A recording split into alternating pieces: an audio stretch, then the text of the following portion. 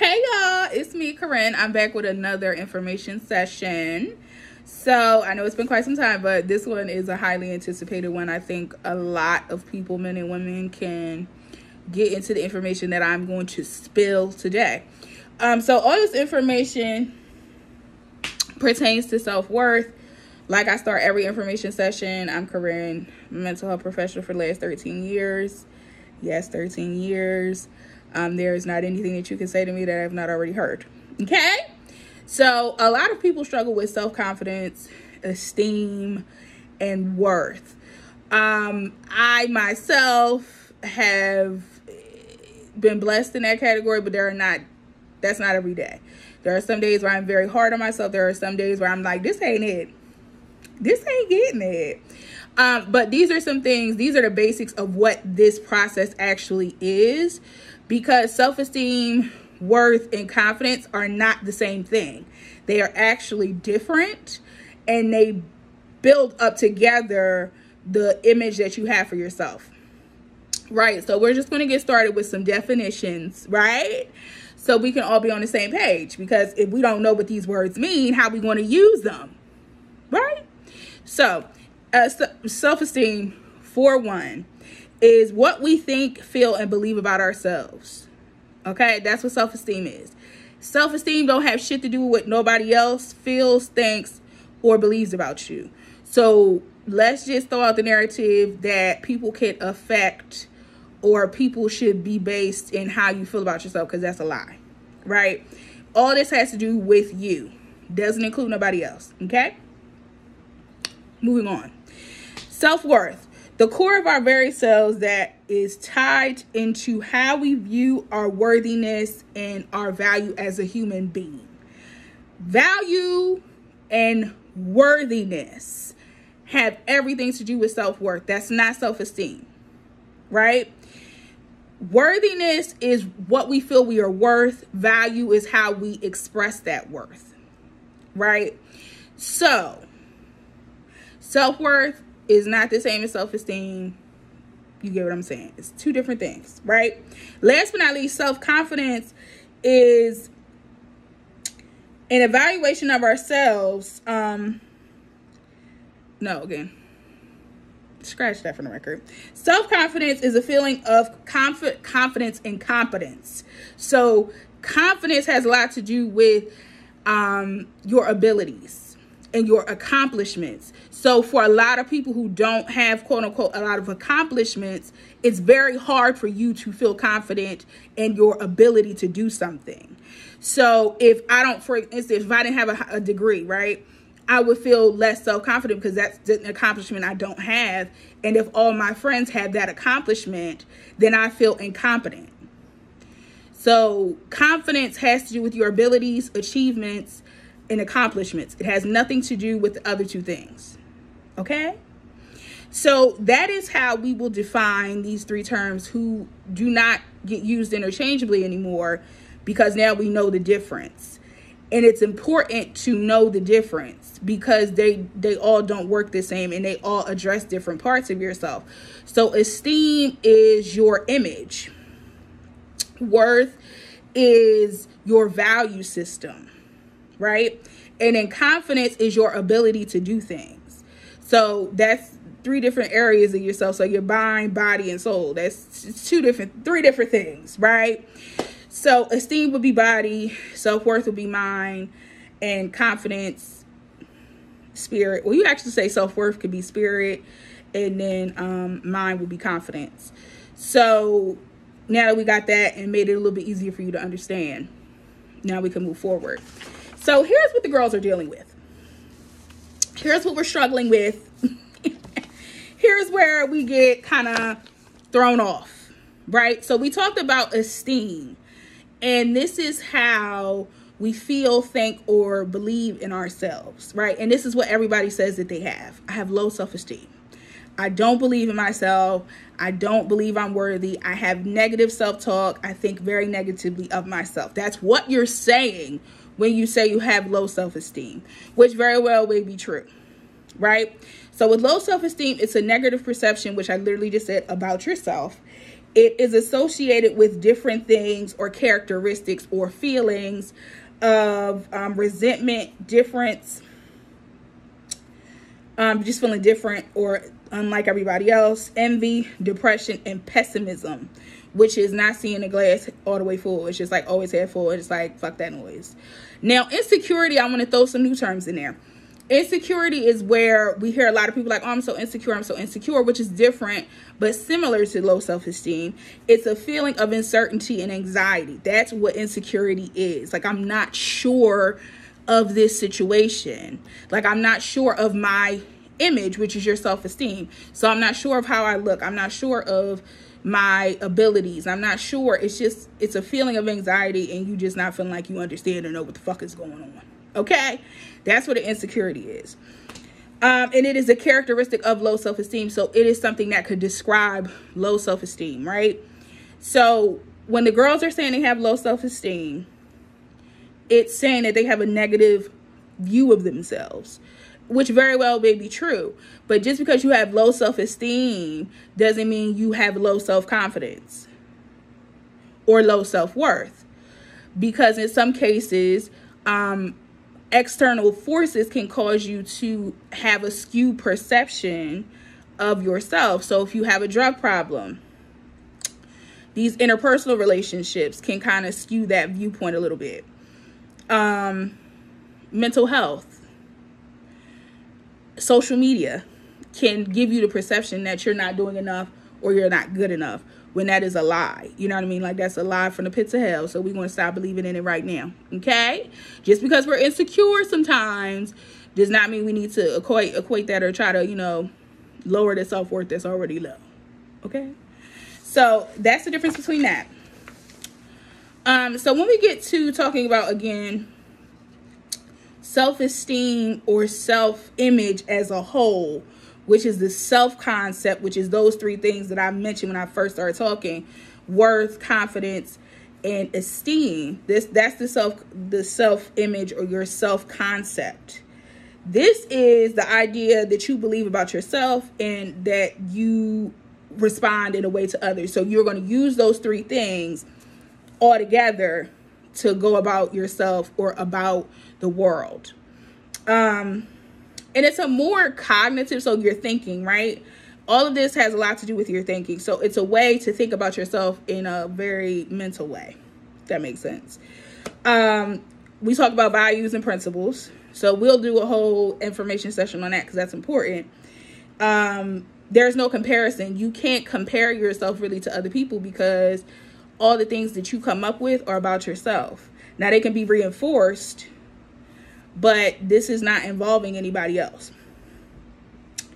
So basically it doesn't involve anybody else. Your self-concept, those three things, again, they don't involve nobody else. Can they be influenced? Yes, but they should not start, and they actually do not start with another person. Right? And that's the problem, is everybody wants to do these self-esteem seminars or our self-love, this is that and the third, but they not telling you the real tea. Like, the real tea is this shit is really innate, and it can't be just taught like self-esteem. Like, you got to teach all three at the same time. You can't you're not supposed to interchange them because they all separate things. They address separate things. So I just told y'all that basically. So yeah, we talked about self-esteem, so I won't go into that part. Now, let's do self-esteem versus self-worth. And again, just making sure you understand. Okay, Mom. Understand. Because the spirits is happy. They're like, okay, bitch, you better tell them. So, self-esteem and self-confidence, again, esteem has to do with how you view yourself. Confidence is your ability and competence. Also, confidence, you have to have faith. Which, when we talk about like values and things like that, how you can, because I'm going to teach you how to build yourself up. Again, the gag is, if you watch all of these information sessions, you should be able to help heal yourself and become a better person for free. But, that's up to y'all. Y'all do that. Y'all put that together on your own. But faith And it's also task related. So again, accomplishments. Confidence only has to do with your abilities, and accomplishments and achievements. It has nothing to do with your image of yourself. So like I said, you can have high self-confidence but not have any esteem or any worth, which is crazy to believe, but it's true. So don't keep putting, you can't keep interchanging. They're not interchangeable. They're all separate things. The esteem, again, is a view. It's an evaluation of yourself, your thought process, how you think, how you feel, and believe in yourself. It doesn't have anything to do with tasks. It's not assigned to a progression, which the information that is being pushed is confidence, ability, but it's not addressing the view, which is esteem, and it's not addressing your value, which is worth. So the girls, like I said, they be trying to teach y'all stuff, but then they don't be knowing. So please be careful when you getting into these seminars or self-love coaching and all that. If they're not breaking it down like this, honey, they lying to you and they stealing your money. Okay? So that's the difference between those two. So now let's get into what everybody wants to not, tussle about. Like the girls be struggling with this. Right? So confidence versus arrogance. I know a lot of people are like, well, I struggle with my confidence, right? Because we're talking about your abilities. I struggle with my confidence or exuding my confidence because it makes other people feel upset or it could come across as arrogant. Whole time, they separate things, right? Confidence, as far as your ability to do things, is based on your personal criteria for success, right? It's trying to add value to something. You should feel comfortable when you're sharing your accomplishments. You're just adding value to the situation, right? And it's showing that, okay, I know these things, but I can also do more. How can we add to each other? It's not rude or disrespectful. You being proud of yourself, your choices, your abilities, your achievements shouldn't hurt the other person, right? Or whoever you're experiencing this or expressing this to. And you're also looking for growth. So like if I'm sharing that I have 900 degrees, maybe I want to get another one. Maybe I want to learn what you learn and then you can learn something from me. So again, when you lead with confidence, it's from a calm place, it's from a loving place, and it's also from a place of how can I add value to this situation? Now, arrogance, here's what it is. Arrogance is where we're seeking validation from somebody else. Which, when we're talking about our self-concept, or ourself, period, we don't need to get validation because we already know that's built in because we've done the work, right? Bragging, becoming braggadocious, or looking to make people feel smaller because you know more than them or you've done more than them or whatever the situation is. I never really fuck with that. But some of the girls be doing it, and that's what arrogance is. Fear is rejection. And it's only going to interact with people less than them.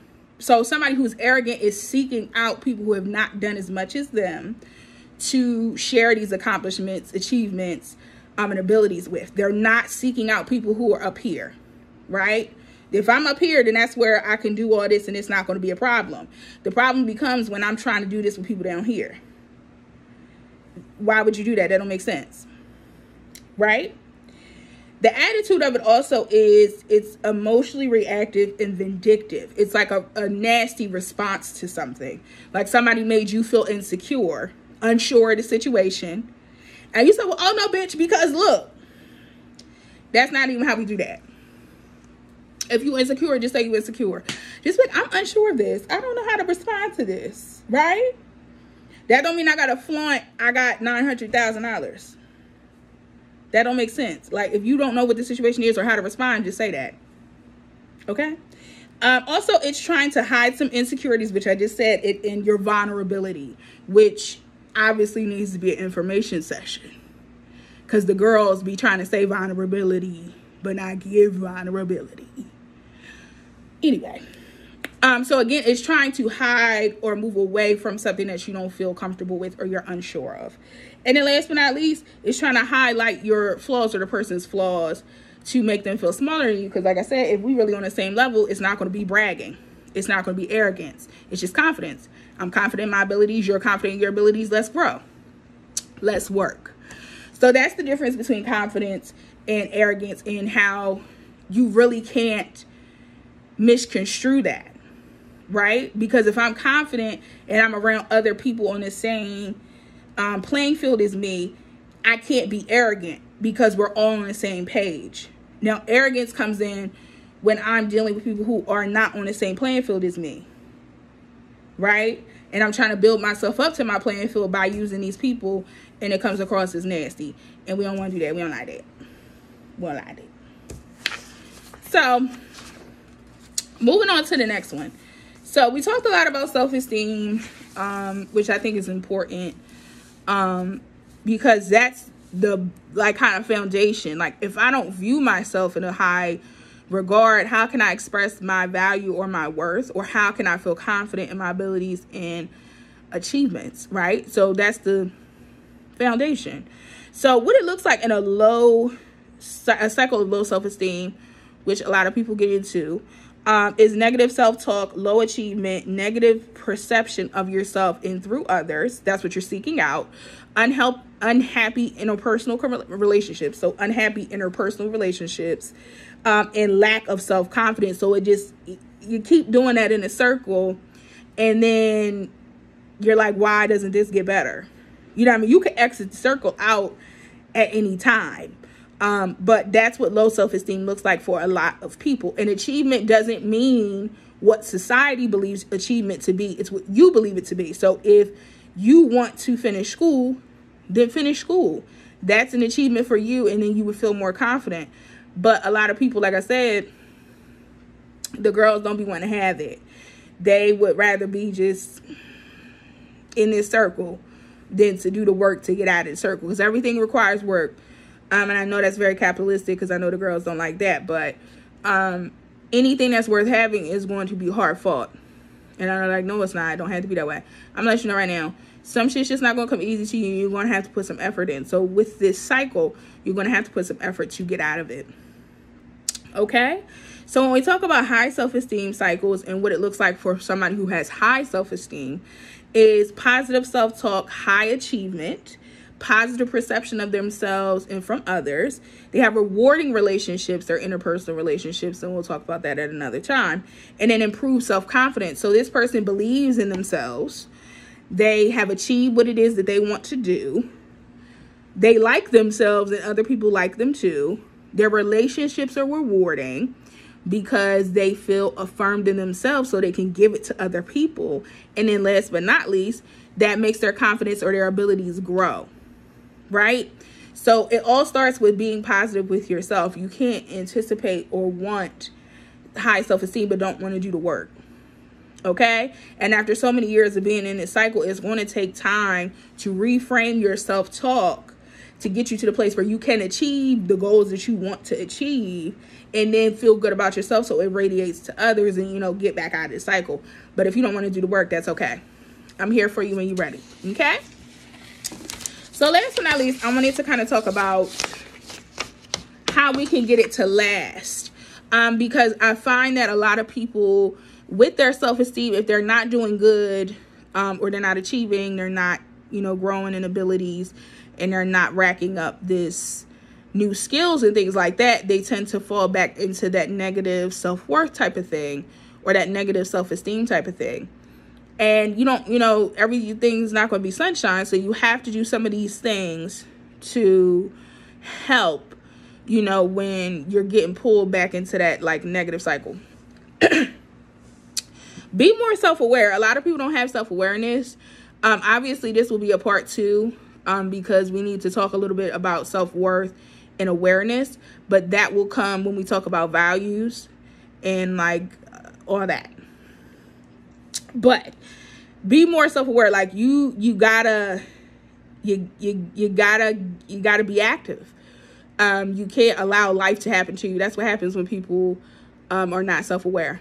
That shit just be happening, and it's you got to get active. Okay, we can't go on autopilot anymore. We got to be active. Get to know yourself. This is where, when I worked in a rehab, worked in several rehabs, a lot of the girls used to fight me, because they would be like, well, Corinne, what is this? I don't want to know my favorite color. What's my favorite color got to do with me stopping using drugs? Well, if you know yourself, you probably wouldn't try to escape into substance abuse. But, you know, that's a whole nother topic, which we're going to get to. Okay? We coming back for her. But the more you know yourself, the more, again, you continue to grow and you know how to go about this cycle when you don't know anything about yourself and you're on autopilot, bitch glitching, on autopilot. You know what I mean? Self-awareness is low. You're like, this is just happening to me. This is happening to me. And I'm just like, nah. Like, we can exit the cycle when you're ready. But if you're not ready, that's all right. Accept yourself. Acceptance is a huge part of self-esteem and self-worth and image and all the things that we were talking about today. Like, I accept myself. You know, I can come on here with no makeup on, no brow on, if you've been on my YouTube. And I was fully 100% okay with that. I felt confident in my ability to come on here and tell you what you needed to know. As in today, I feel 100% confident to come on here and tell you what you need to know, regardless of what I look like, because I have accepted myself. I know who I am. You're not going to tell me, your view of me is not going to deter how I feel about myself, right? And that's come over time. But again, I've accepted myself, and I've done that over time. That's not something you're going to just be like, oh, I'm accepting myself today. No, it comes over time with practice. Realize that no one is better than you. And I think, you know, I'm very humble. I am very humble. But nobody in my mind is better than me. You know, I don't care what type of degree you have. I don't care what type of money you make. I don't care how many records I don't give a fuck. You're not better than me. We still got to get up the same way. We still take a shit the same way. So nobody is better than you, period. Stop lessening yourself or lowering yourself to this imaginary group of people or this person, because it's a dub. We all going to go to sleep the same way. We all going to get up the same way, period. Be authentic and 100% yourself. You don't have to do what everybody else is doing, right? And I really am happy for the Gen Z girls, because, baby, they be out here. They just be living their life. You know what I mean? They just do who they are, who they want to be. And I'm extremely happy for that. And I would hope that older generations could get on board and supporting them, because so many of us wanted to do these things when we were younger, but we did not have the support, or we did not want to go against the grain. And I'm going to tell you, these girls is breaking generational curses, like the girls like to say, because they are showing you how to be yourself, and that's okay. If you want to wear black nail polish and have dye dreads and that's your vibe, do it. You know what I mean? It don't matter. Just do it. I'm not judging you. Be yourself. Look at your accomplishments, right? Accomplishments have nothing to do with school, have nothing to do with money. Baby, when I tell you, when I get with these people, when I get to telling them about themselves, they be like, damn, Corinne, I never thought about it like that, bitch. Let me tell you.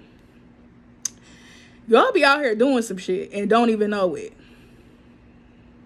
Okay? The fact that if you grew up in homelessness and now you live in an apartment, or you live in a home that you maintain by yourself, that's an accomplishment. That don't have nothing to do with the other shit I be talking about. That's a big fucking deal. Okay? And you should be proud to tell people that, because that's important to your self-confidence, your worth and esteem. Okay? It's a big fucking deal. The girls be doing a lot. I'm gonna let you know. Get with me, book with me, and I'm gonna tell you how you've been doing it. And you're gonna be looking at me like, damn, I never thought about it like that. That's crazy. I just thought I was living. Nope, you really out here accomplishing shit. Ain't even know it. Whole time. Take action. It's time to you got to do shit. I told you. I've been saying this. This is not for the girls that just want to say they confident but not. Do the work. It's here for you to do. I'm giving it to you for free. Do the work. Be empathetic. This is, I would say, subjective. Do your best to kind of give people grace, but don't do too much slipping and slide. That's all I'm going to say about that one. Understanding your emotions. If you're confused about that, go ahead and check out my emotional regulations information session, because that's going to give you everything you need on that. Self-care. Take care of yourself. Practice skills. So find things that you want to learn how to do, right? And get to it. I really have gotten into my flower thing. I really love flowers, so I've gotten back into arrangements and caring for flowers and things like that, because that's something I wanted to learn how to do, and that's a skill that I wanted to pick up. So again, I'm always wanting to learn something, always wanting to do something new to add to my abilities, accomplishments, and achievements. Last but not least, Have people that you have as super confidence, inspiration. I know for me, Monique for a very long time was a source of confidence boosting and inspiration, because she was a big girl and she was doing her thing and she was getting money and the people was fucking with her. So from a very young age, that comedian, she really gave me the energy to be like, oh, I could do that too. Fannie Lou Hamer, she is also one of my inspirations for confidence. That young lady, God rest her soul, that advocacy, that daringness, and that push to get people help in a time where people was not fucking with us like that, and it was very dangerous and very fatal, and she stood up and she did what the fuck she did. So I get that from her. You know, she's somebody I look up to, and she did it how she looked. That was a big black woman out here getting shit the fuck done. Okay? So she's somebody who's important to me, and who, if I'm feeling a little low or I'm feeling a little down, you know what I mean, I would definitely look to those two women. And Monique, I still love her to this day. But again, find people that you find inspiration in. And look to them if you kind of down bad sometimes. Because we all gonna get down bad. But we ain't gonna stay there. That's the key, right? So, that's confidence. That's how we gonna do that one. That's how we work that one. We are going to be back in a short while with values. Substance abuse is coming up. We have a lot of things coming up here. I'm super excited. I'm so glad that you guys could do this with me and we could do this together. I feel like this information should be seen and should be available widely to whomever for free. I understand that we are in a panoramic. We are in inflation. We are in $4 gas, Henny. And I'm just trying to help the people so they can have a foundation. So when things is crumbling and fucking up, you know, you can still hit the ground running. So I will see y'all. Check the link below if you want to schedule a session with me. Whatever is there is there. So if you want help and you want support, it's here for you. It's very affordable. Okay? So I'll see you guys on the next one. Bye for now.